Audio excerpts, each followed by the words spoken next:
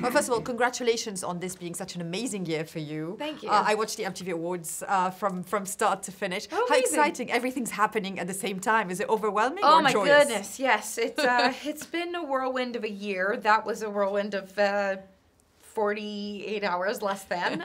Everything has really just fallen into place in ways I could have never imagined, and I feel very, very fortunate.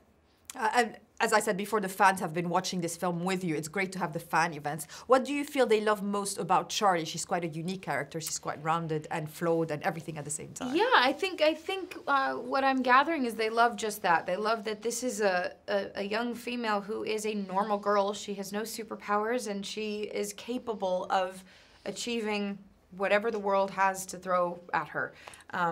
And she might not necessarily always realize that or know that about herself, but she realizes it. And once you sort of, I think, in life make that, have that self-realization that you are capable of anything, your whole world sort of changes. Yeah, the confidence that she gets. Are you a car fan yourself? Do you remember your first car and the feeling it gave you? Oh, of course. I mean, I remember learning how to drive and getting my license, and I was even late to that game, so it was one of those moments where everyone around me had theirs and I didn't, and by the time I finally got one, it was like, wow, this is what it feels like.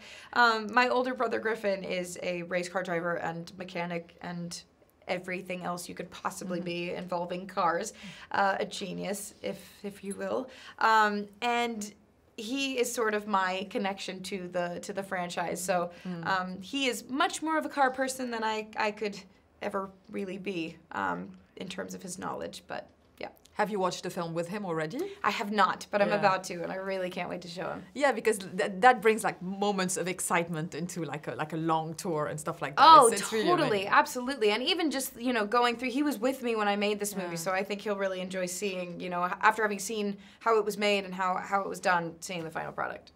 I just interviewed Travis, and he reminded me what I loved most about the Transformers. Not only, the simple idea that they can transform in robots and back, but also the idea that, inanimate objects around us might have a life. Sure, of course. I mean, that's such a real thing, really. And it's amazing that he was able to bring such heart and emotion and realness to this inanimate object. And I think that that's something, that's one of the things that's so special about the film. And in making it, he was so clear on what he was and who he was and what why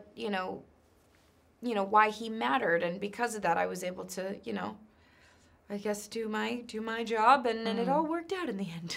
But you did have a Beetle car on set. You didn't have the big robots, but did you have a yellow Beetle? Yes, we sure did. Yeah, which was super fun to have. There were different versions of it, and I got to do a lot of the driving myself, which two things I took away from that experience. It is very hard to drive a car, remember lines and act, and not hit anyone all at the same time. That is very hard. And two, there was a version of this car where it was rigged, where a man was on top of the car driving it. So the other really weird, challenging bit was being in the driver's side of a car and not having any control over it. Yeah. That is a very strange feeling. It is, because you're like, health and safety, health and safety. Yeah, exactly.